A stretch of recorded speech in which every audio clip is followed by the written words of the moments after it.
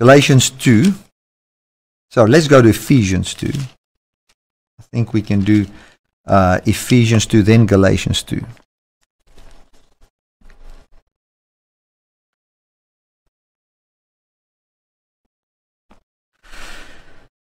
Ephesians chapter 2 and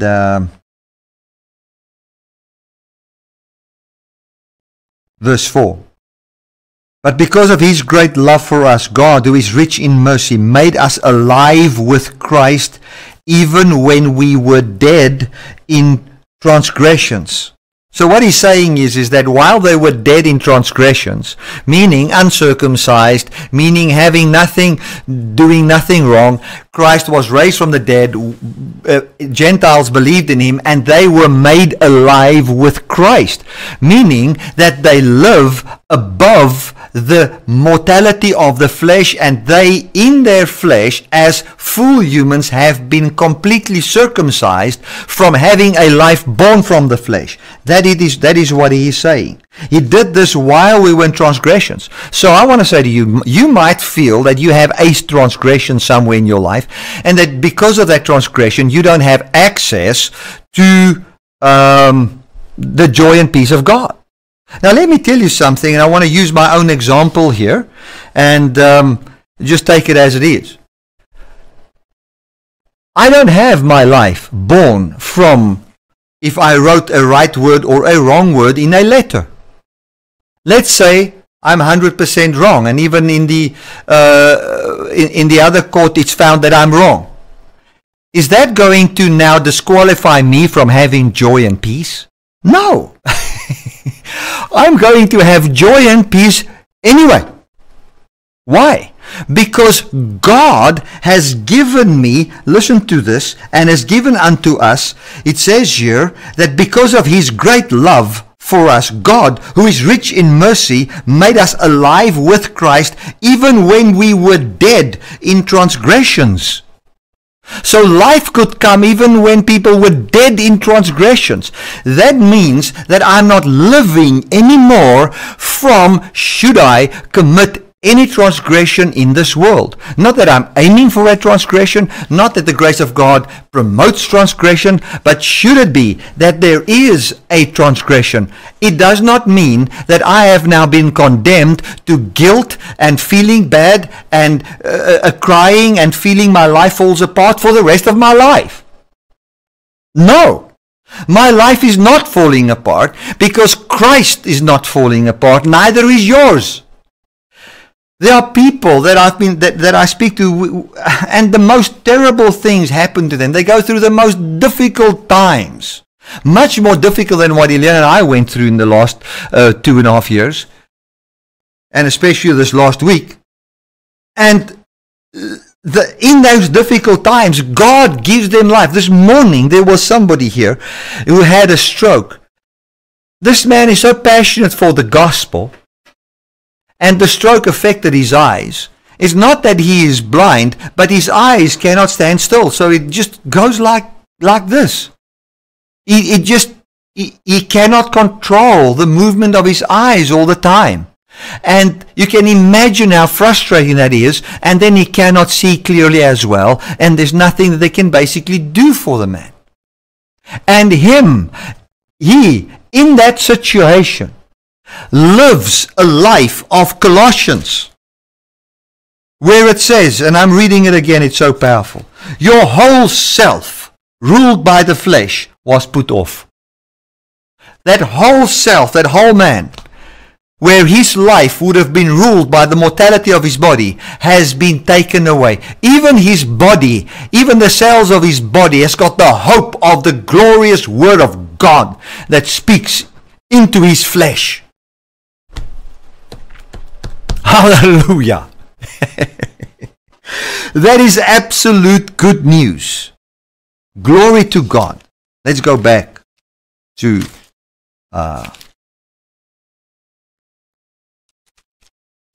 Ephesians. Well, I was in Galatians, but let us just see. I want to let us go first to Ephesians.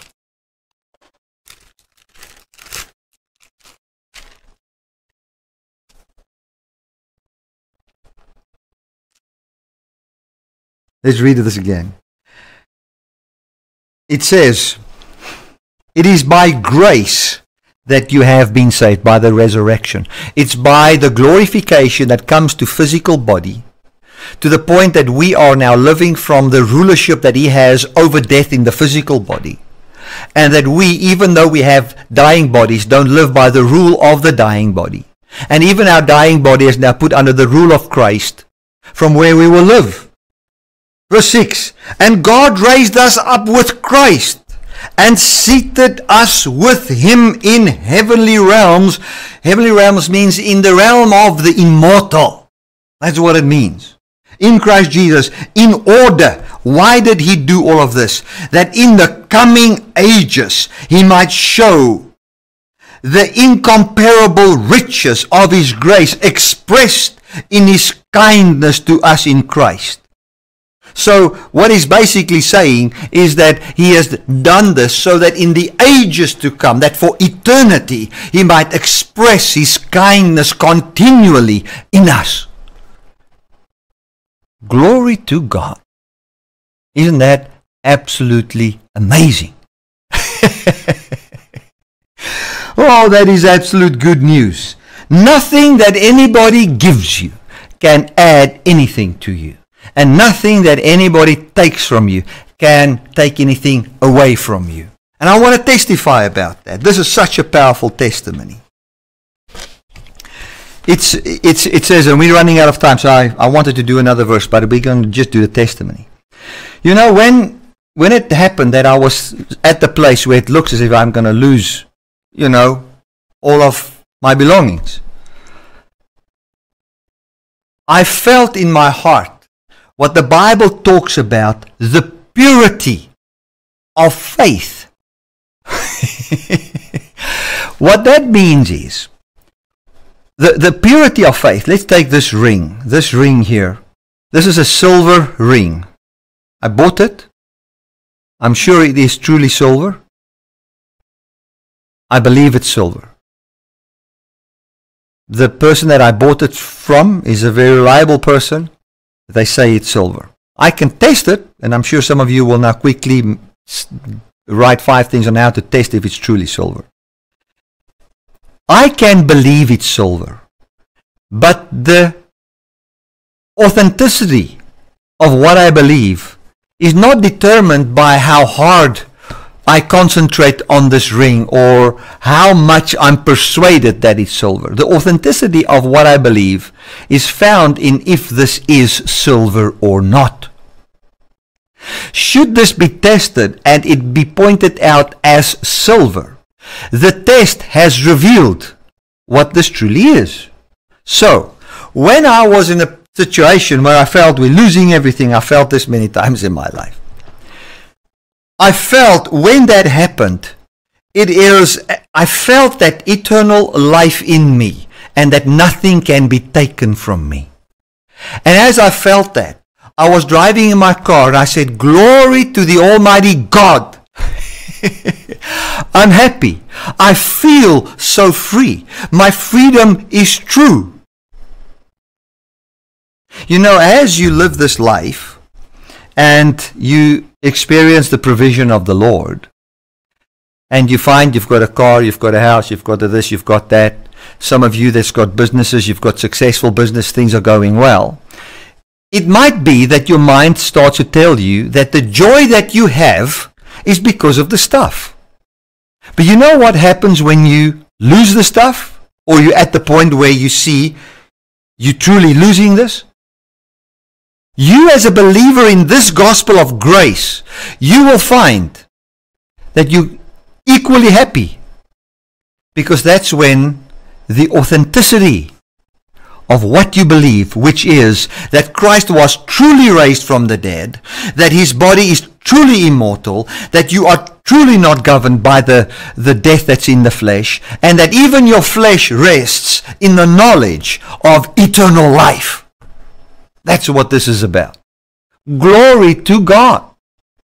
That is absolute good news. What was God saying from before the world began? God was saying from before the world began, He was saying and that He wanted to bring forth a man and a woman, or humans, with whom He can share His life. So there was never a point where you were in God's mind outside of God, having full contribution from His side, wherein all that you would be and have would be solely by Him, through Him, and unto Him, which is the vision that He would share His life with you. There was never a point where it was not about God giving to you. It was never about you giving to God. It has always been about God giving to you. And the way when we give to God is we give to Him that His will be done in us by believing and trusting upon Him. The message which He had from before the world began was then shown forth what He truly intended when Jesus was raised from the dead. And He said, this is what a son of God looks like. And this is what I've been saying about you all the time. You are my son, and I will bring you into this. You believe me. If the world doesn't know you, if the world treats you like dirt, if they don't have any knowledge about who you are, it's just because they don't know God. That's all. And may they know God. Hallelujah.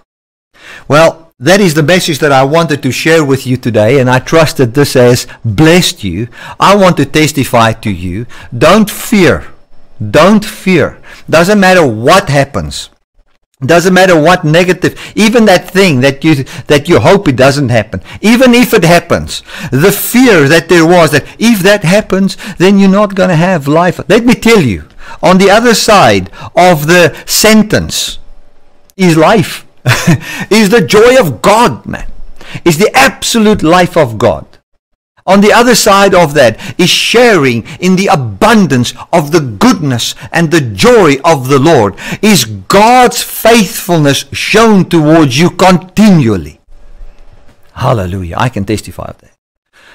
Glory to God. I would like to pray for you. Father, I want to thank you that I could pray, that I can pray for people right now. And I thank you that I can sit here. And as I preach this message, I feel your word.